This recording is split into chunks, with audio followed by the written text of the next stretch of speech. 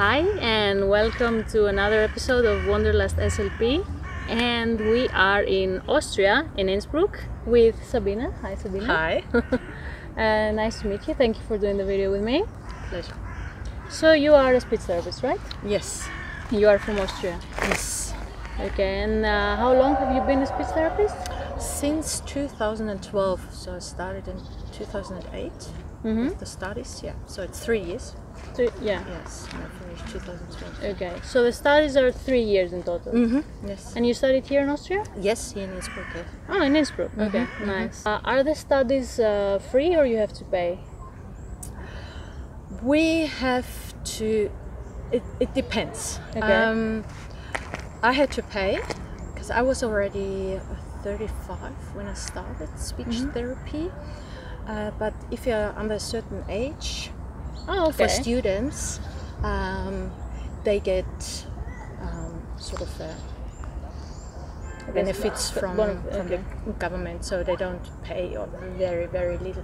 But even though I had to pay, it was not much. So it was then per semester was 360 euros. I think. Okay. So studying is not very expensive in Austria. Okay, nice. Good to know. But so if you go directly after school, you basically don't pay anything. But okay, interesting. But if you worked before, and there's different regulations, and I'm sure it has changed since then. Yeah. I think it was as well. There was some exceptions as well. If you had 10 years of work experience, any other job, it didn't matter. Okay. Then you could have applied as well. But I was just, I think it was about 3 months. I was due. But It's fine. You made it, so that's what counts. Exactly. Just to get in, so I was happy. Yeah. After finishing your studies, in order to start working, do you need a license, right?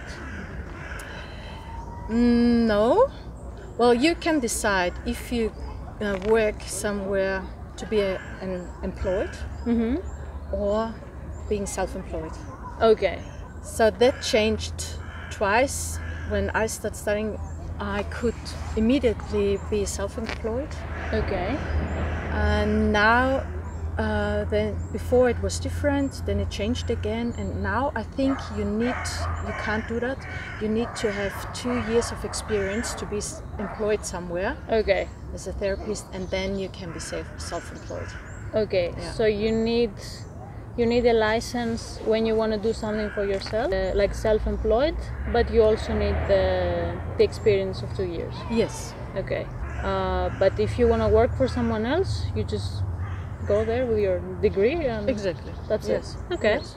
So when you need a license, do you need to pay for it? No, it's very uncomplicated. You just send the application and all your certificates to the government, and that's it. Easy. Basically. Austria. I mean, there's maybe a small, I'm sure there's fee to cover the costs, but not much now. Okay. No, the social system is quite good here. Yes. Austria, everyone. Yes. Still good. Nice.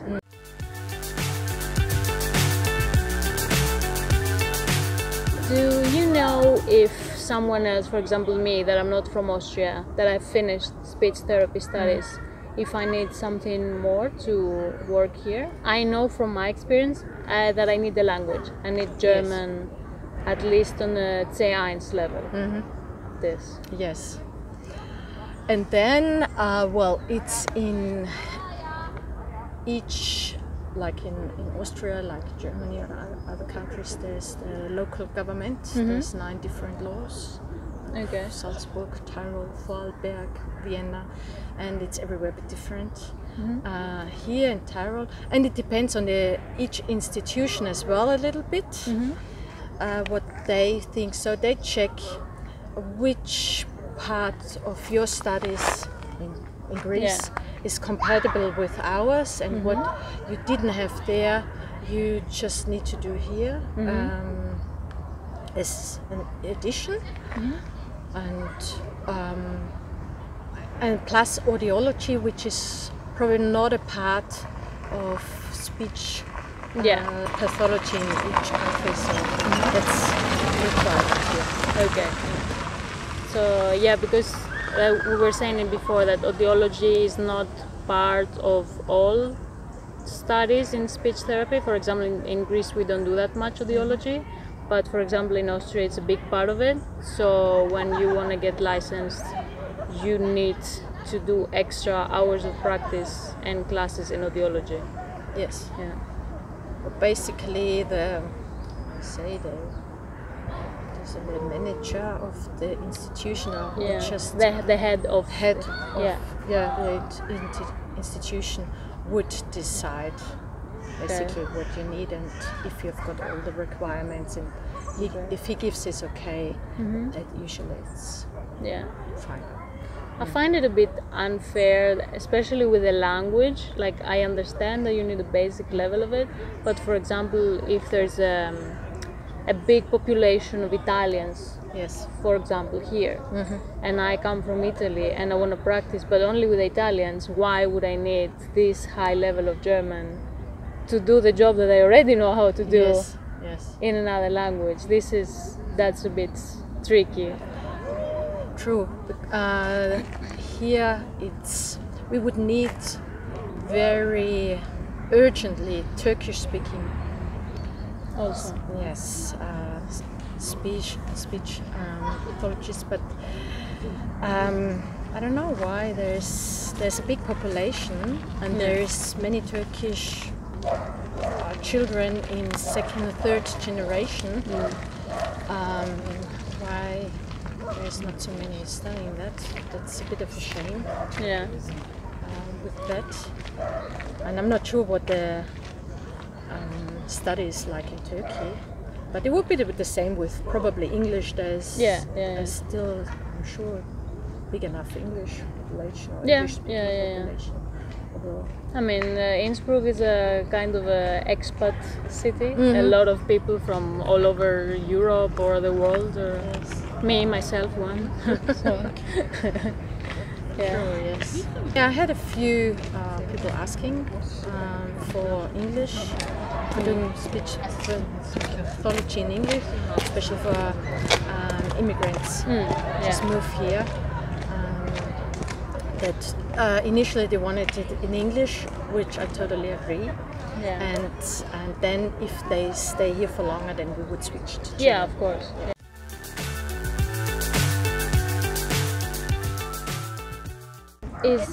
Do you know if speech therapy is covered by insurance here? Yes. Like fully? There is some speech therapists, but just a few. They have a contract with the health insurance company, a direct contract. There you don't pay anything. But most of the speech therapists are Therapeuten, like elective therapists. Selective, and there you pay 20% of the fee.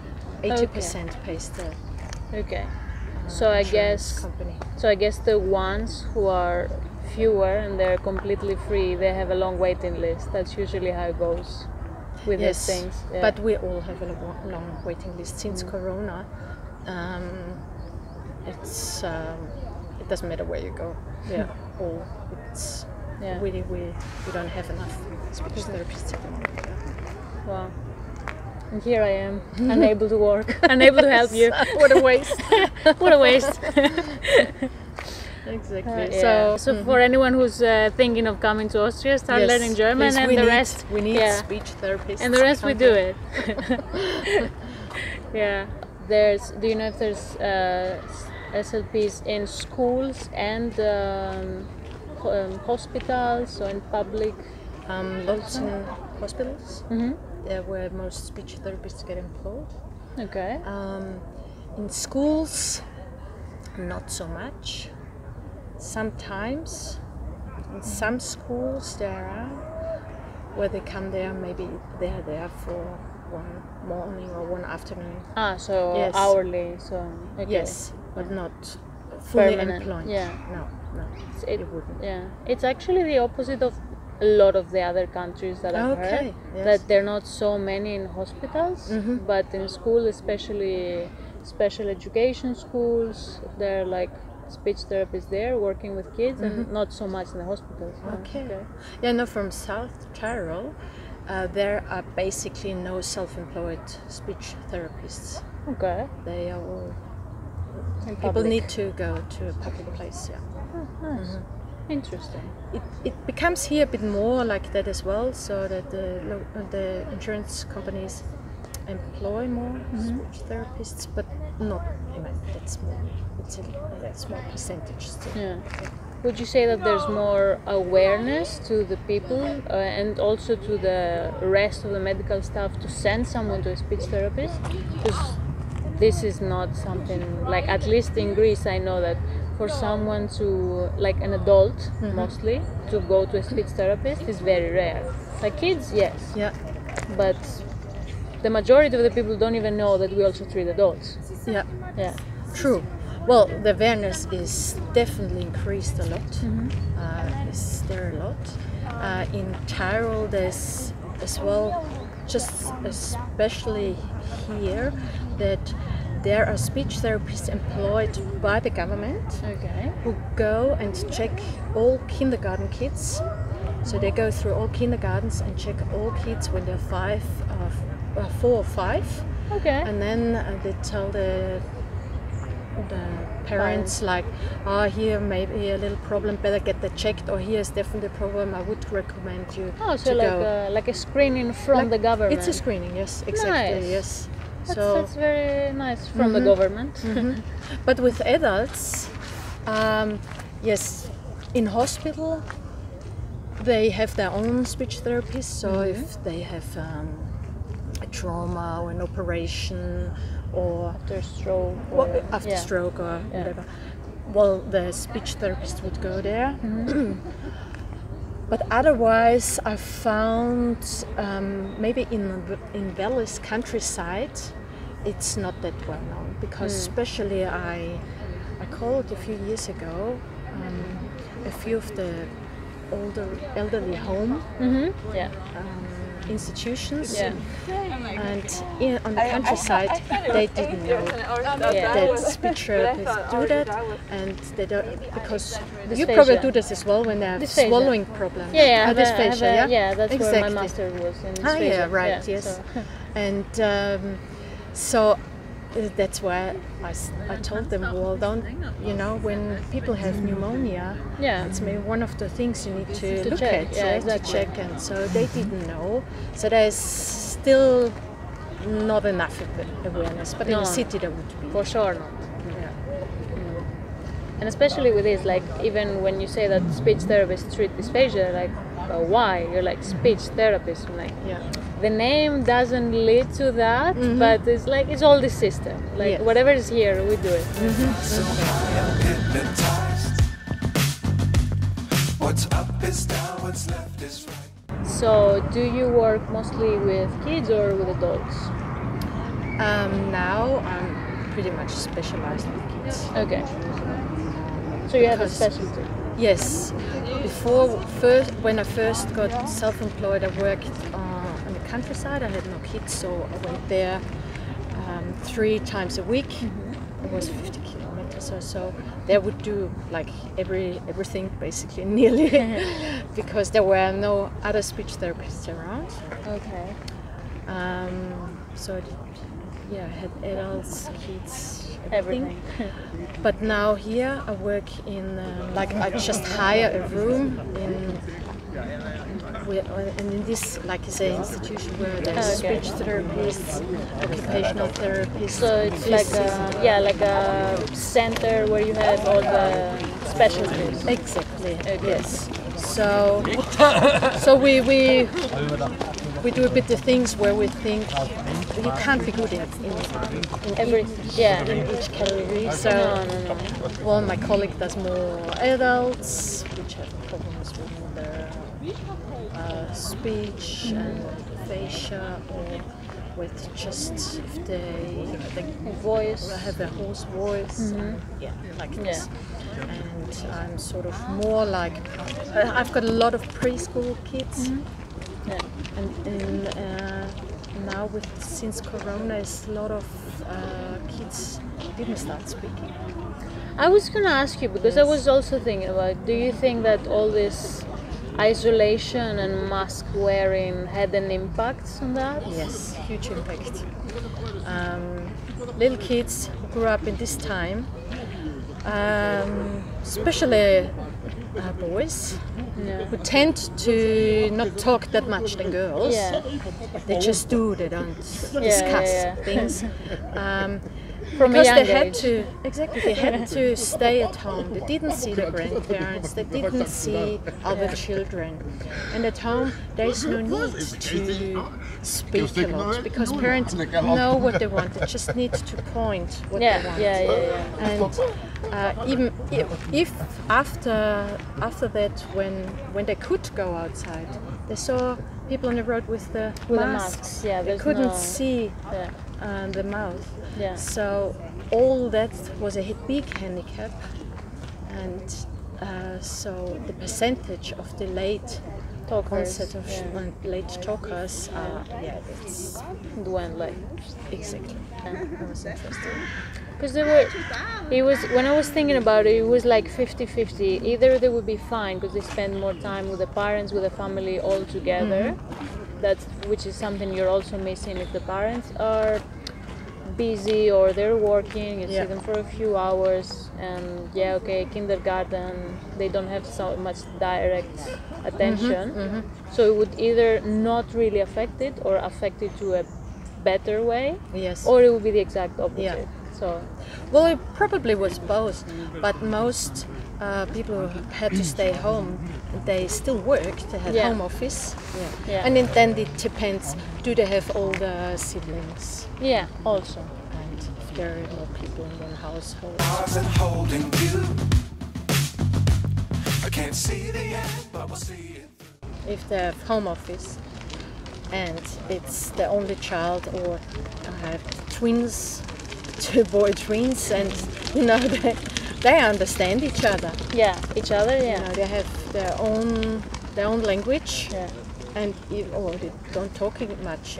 They just sit there and start building. And That's the thing, because the parents and the close family are always the one who understands in a way that whatever the baby is saying, but the point is to be understandable also from the other people, from the rest of the people. exactly, yes.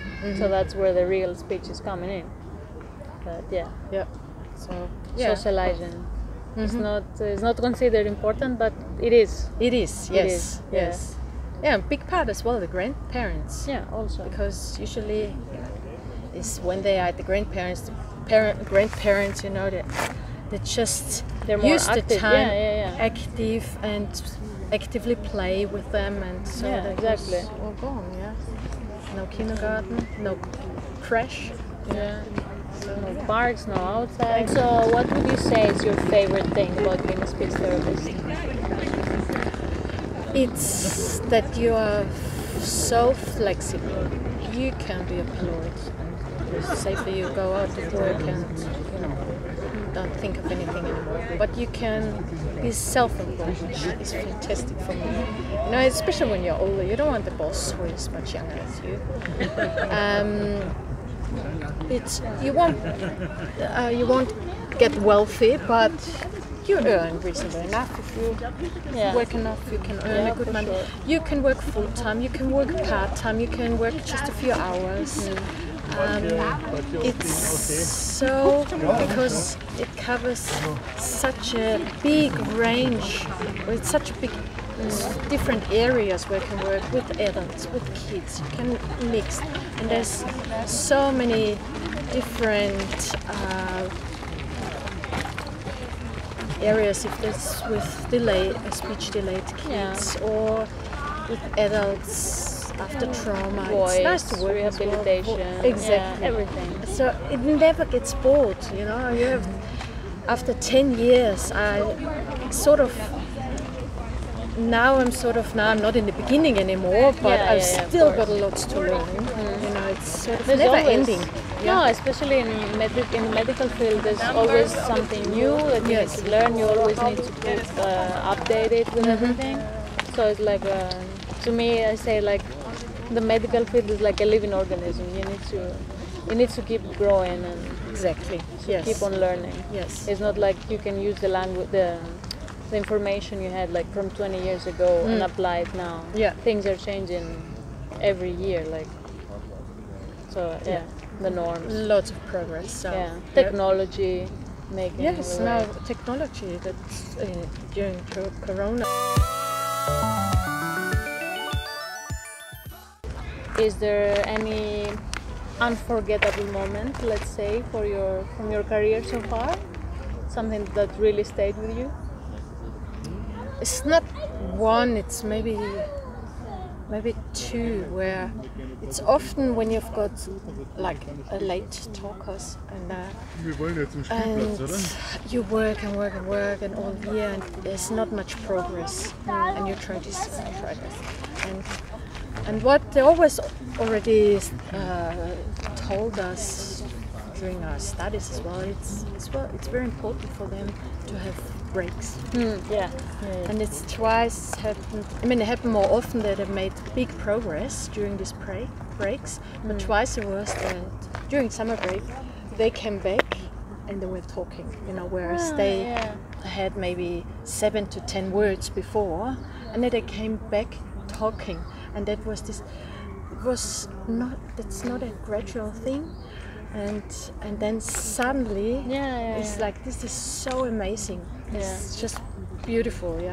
I think this with the break, it applies in many things. Like even from myself, I saw that when I'm here, I'm trying to speak German. I can make a proper conversation, and then I leave for 1 or 2 months on vacation or something, and I'm like, oh, I didn't use German for so long, I probably forgot everything. And they come back and I speak better. And I'm like, okay, maybe my brain just needed a break. For settling. Maybe it takes a long time to get interesting, but as well for understanding the human brain is so complex. In the end, also the brain is like a muscle. The same as you shouldn't go to the gym every day and get some rest days. I think this is the same with the brain. You just need some time for all the information to settle in. Exactly. Yes, and then to be able to use this information.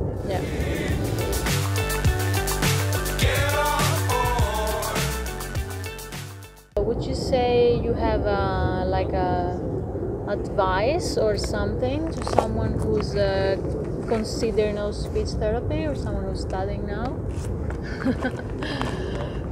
Not really, because you can't give advice, because I think most don't know what area you will go to. Don't worry about it.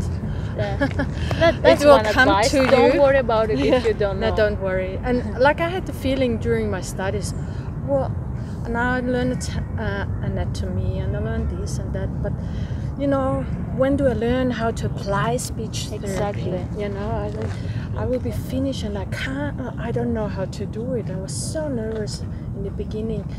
So I was lucky that I didn't need a lot of income, so I could take just a few kids and prepare properly. But with preparation you can do it, and don't worry. Maybe don't worry if you don't have much experience. You'll be still good, because take it slow. Because in the beginning you just take more preparation and you've got lots of ideas and you compensate with that, and such a big part of it is just if you have a good relationship with your client, it will work. So, when you have a connection, everything is easier. And nothing can happen except if you have got someone with swallowing problems. Maybe you need to be prepared. But when it gets more medical, you need a bit more to be more careful. But in anything else, you can never make something worse. No, exactly. Just and otherwise, I mean, I did that on maybe 1 or 2 occasions.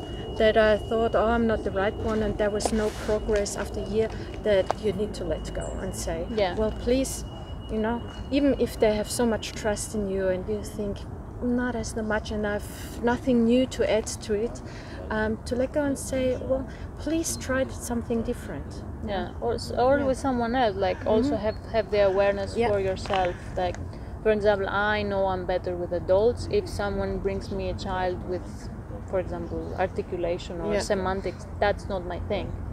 You should also be aware of your abilities and be able to say, better go to my colleague because for better results. And it's not always about the money and everything. In the end, you just want to see, you want the best for your patients. Exactly. But as I know, most of them are like that anyway, because if it's not many, I think therapists, they are so much in money making, because otherwise they are more. You don't go to the field for the money. They would have studied something else. Bitcoin, I don't know, anything else. Exactly. You don't go in speech therapy for the money. No. Exactly. Okay. Thank you very much, Sabine. Yes. Thank you. Thank you. And from lovely Innsbruck in Austria, see you next time, who knows where. Thank you. Bye bye.